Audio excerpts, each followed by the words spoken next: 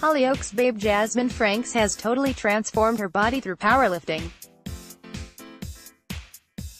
The actress, who played Esther Bloom in the Channel 4 soap, has been killing it down the gym ever since she left the show in April. Jazmine, 26, has completely overhauled her image after 8 years on the show and keeps her fans up to date with her very own fitness blog, Jazlifts. The star picked up the ultra-fit hobby 18 months ago and can already deadlift an impressive 136 kilograms. Jazmine is super fit. Image, Instagram. She looked different in her Hollyoaks days. Image, Channel 4. Her new levels of fitness saw her take the title in the 52 kilograms weight category at the All England Powerlifting Championships. And among the list of her credentials is the ability to bench press 60 kilograms and squat a whopping 120 kilograms.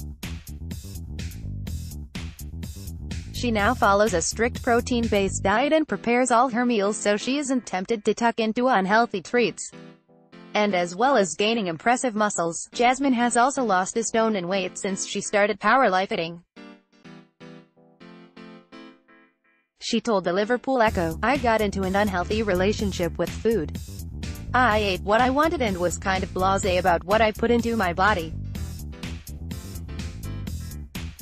She's taken up powerlifting. Image, Instagram. She played Esther Bloom. Image, Channel 4. She's taken up powerlifting. Image, Instagram. Jazmine shared a before and after with her fans. Image, Instagram. "Now I feel so much happier and more positive. When I was working at Hollyoaks there were biscuits on the set and I was eating in the canteen where they had pie and chips. Prepare all my own meals now." Jazmine does weight training sessions 4 or 5 times a week, with an extra couple of cardio sessions on top, and is getting ready to take part in Cancer Research UK's Race for Life alongside mum Leslie.